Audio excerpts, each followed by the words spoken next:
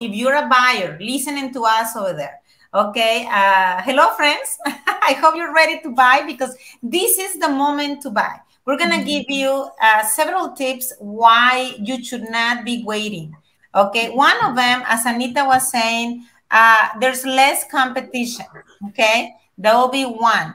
Number two will be more time for house hunting, and we're gonna, elaborate on those. And next one will be potential for negotiation, and the last one will be end of year tax breaks. Who doesn't want a tax break, right, before the holidays? I think it's a great time to buy. Anita.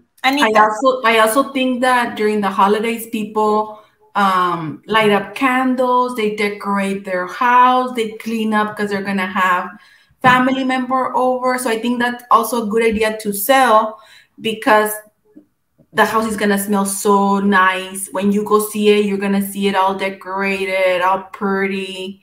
The neighborhood, you're gonna see the neighborhood decorated. You're gonna see that's a place you want to live in. So I think that's like a fifth reason.